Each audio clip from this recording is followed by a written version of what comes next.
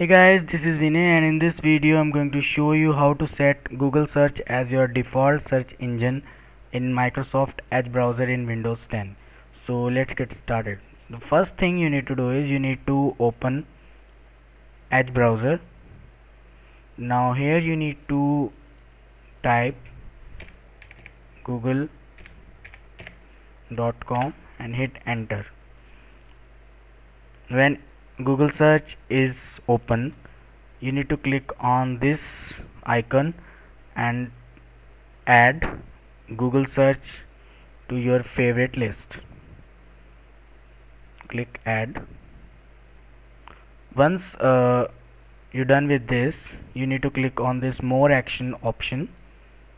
Now here you need to click on settings. Now scroll down and click on view advanced settings.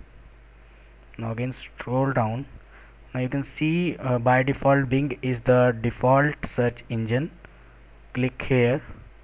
Now click on add new.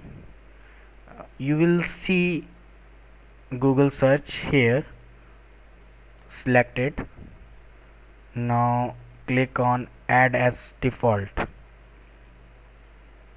So you have successfully set Google search as your default search engine.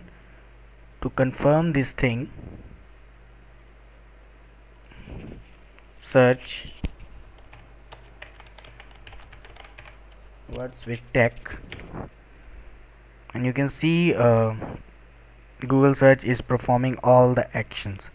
So this is how you can set Google search as your default search engine in Microsoft Edge browser in Windows 10. So give a try to this and don't forget to like and subscribe. Thanks for watching.